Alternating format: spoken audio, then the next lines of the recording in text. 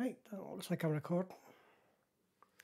Hello folks, I'm back again with another how-to guide. This one left me a bit perplexed. Not having the app, I couldn't really test it. A little bit of back and forth on Facebook. I found the app, decided I'll install it, that way I can proper test it.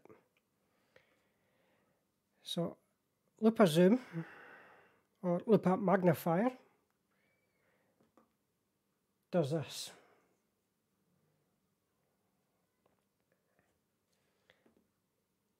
And as you've just seen, I've got it working.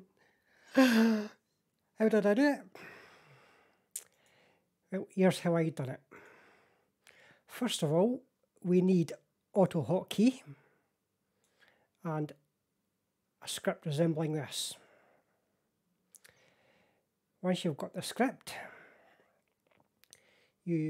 I've done it using a multi-action switch. Hang on, I'll fall for this every friggin' time I do one of these videos. Hang on, bring it over here so you can see it. So I used a multi-action switch, so you can see we've got red mag off, then we've got green mag on. If you just used a multi-action, you would either need two buttons, an on and or off, or one button with no way of toggling the state of the button. So once you've got your script, which fires when F24 is pressed, come into Stream Deck, set your multi-action, drag that over, drop in two hotkeys. To assign the F24 key, you select it from the F keys. You can use all sorts of other modifiers to suit yourself, and it's as simple as that. So hang on, back up.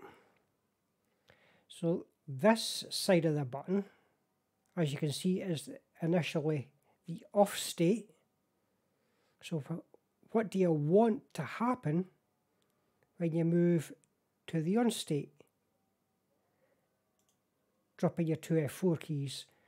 So what do you want to happen when you move back to the off state? Drag in two hotkeys, set them to F24. So now, boom, we're on.